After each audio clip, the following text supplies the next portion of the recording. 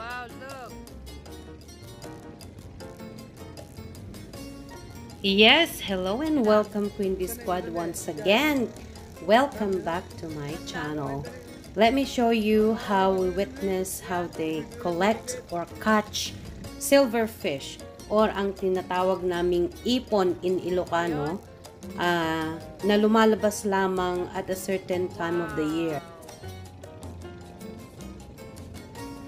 Makikita ninyo dyan sa may mga humihila ng net. Yan, meron na silang nakuha and they're just trying to collect it.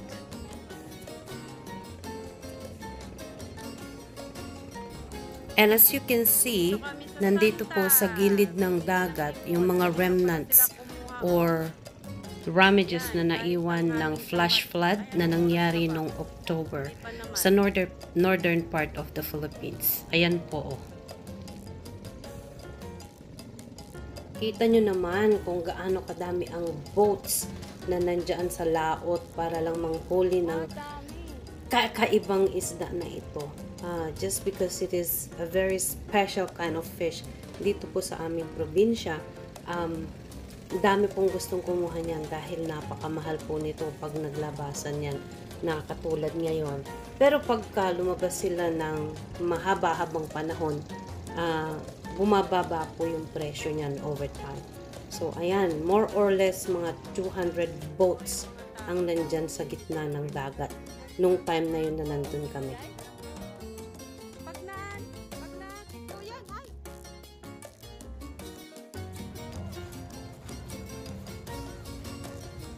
Ganito pala. Bumili ng ipon dito. Dami nang nakaabang. Yeah, marami nang nakaabang na bibili at may kanya-kanya silang mga containers kung saan nila ilalagay yung kanilang mabibili. Kami ay pupunta dun sa kabila dahil nandun daw yung anak nung kakilala ng asawa ko na bibilhan namin ng ipon.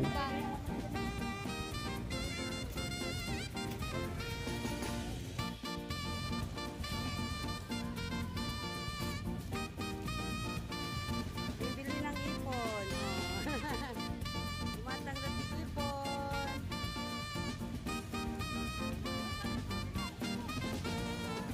Ayan na, yung parating na bangka, dyan nakasakay yung bibilhin naming ipon. And I heard, fresh na fresh at lumulundag pa daw yung mga buhay na isda. So let's see how fresh it is.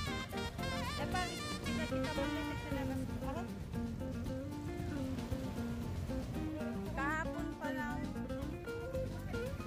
Hello, say hi! Hello, Kunayo! Hi! Vlog, yeah. Yes! Welcome to the vlog! Nagala sa ti ipon na, nagkatuyan na. Ipon ka, friend!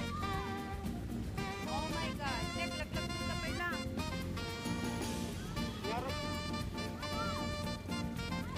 Wow, look! Look, look!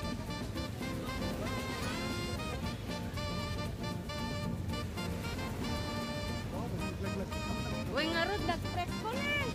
Pabaling nga ka nantan. And the ocean is a bonus sight. Look how happy the kids are.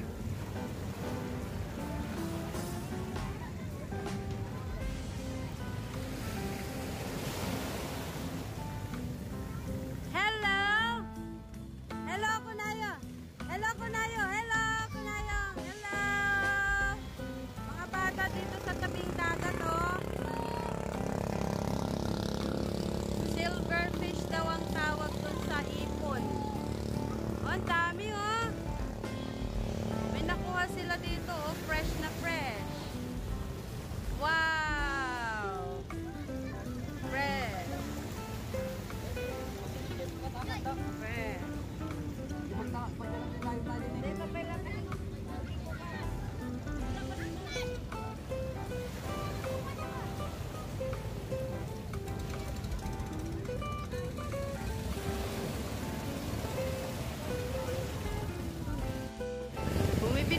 to ng ipon or silverfish ang tawag.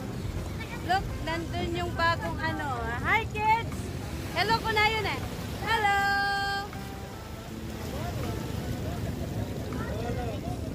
Dami nila oh. Sarap kasi ng ipon. Paborito. Paborito ng mga nasa abroad. Sarap dito oh. Sa dagat mismo. Kita nyo yung mga nangingisda doon. Dami nila. Guys, bibili lang kami ha. Bibili lang kami muna. Bibili lang kami muna. Bili muna kami.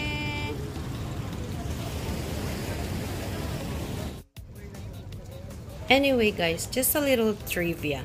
Dito daw sa meeting area ng river and salt water, which is the ocean, dito lumalabas yung mga ipon. Normally, sa Santa Ilocosur at sa Kawayan Ilocosur, ito matatagpuan. Dahil dito sila lumalabas. Meron din naman daw sa Cagayan ang ipon. So, may salatan sa isang lata po ang in-order namin. Ayan, yung timba na galing sa Canadian Tire na inuwi namin ay sakto pong puno yan. 7,000 or 6,500 yata ang isang lata that time. Pero the following days, bumaba daw ang price. Naging 4,000 yata or something like that. But it's okay. We got it at a very good price also. At fresh na fresh. Doon mismo sa pinaghulian nila. Doon kami bumili. So, no question about it. And no regrets, of course.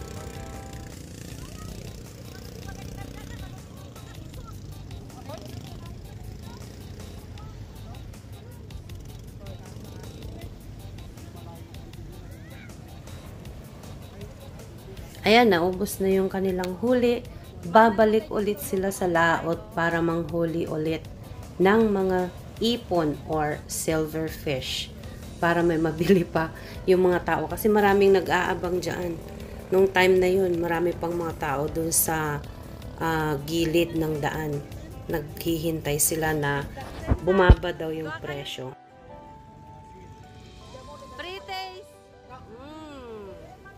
Okay, so dito naman tayo sa part na niluluto nila yung mga ipon directly from the ocean. Hindi na nila ito hinugasan kasi pag hinugasan daw ay lalong na bibilasa yung isda. So, niluluto nila agad ito. MSG, nga batit.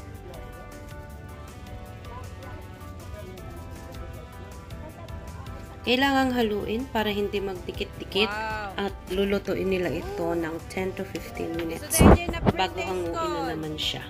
At papalitan ulit ng bago.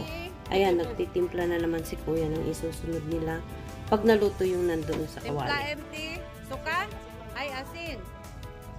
Tanati asin. Kiwar. Nanyo ko. So, pinagro-roar ti ipon? Pagkayo mo pa na pagkayo ipon?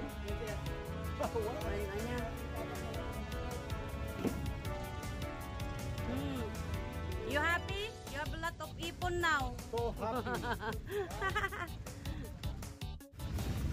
Nagado. Talaga pong naglabasan that time ang ipon nung nandun kami. At yan, mga malalaking coolers ang nilalagyan nila ng mga ipon. At dinig ko po ay ipapadala nila yan sa Hawaii. Dito naman nila pinatutuyuan yung mga naluto na doon sa labas para ipack nila afterwards na mag-cool down lahat yan. So, most likely, lahat ng mga pinapatuyuan dito is binabiyahe yan abroad. At ang ginagawa nila, just like what we did when we came here, ay vacuum packed nila yan. Tap naman magaan niya. Sayang ito anya di diyan, i-vacuum yo, i-vacuum. Isopot yo, ya. Isang measuring cup, yung hinawakan ng lalaki na wooden measuring cup na yon, Isang ganon is 350 pesos. So, after na makabili kami ng luto, we rushed home kasi magluluto na kami ng sinigang na ipon. Ayan, napakasarap po niyan. Dahil fresh na fresh, napakatamis. Napakatamis. At hindi rin mawawala ang kilawin na ipon. Ayan, nilagyan lang ng kamatis at sibuyas, konting asin, ayos na. Ayos na siya. At may mga iba pang paraan kung paano lutuin na yan. Tingnan ninyo. Siyempre, hindi mawawala ang bagoong dahil yan ay napaka-useful. Pwedeng lagyan lang ng kalamansi or ng kamatis. Pwede na siyang side dish. Pero, masarap din siya pang luto sa inyong dinengdeng. Ito naman ang tamalis kung tawagin namin sa Ilocano. Niluto lang din sa suka, asin, sibuyas at luya na ibinalot sa dahon ng saging. Pwede rin ganyan mo lang ulamin or lagyan lang din siya ng kamatis. Masarap na yan. Ito na rin yung niluto nila kanina. Binoil sa water, asin, at saka betchin. Ayan. Natuyo na siya and then vacuum pack namin. That's it for now, Queen Bee Squad, and if you've enjoyed it, please like it and subscribe on my channel. Thank you for all your support, and there are more videos coming up sa aming bakasyon. And I hope you keep watching my videos. Thank you and God bless everyone. Stay safe always. Bye-bye.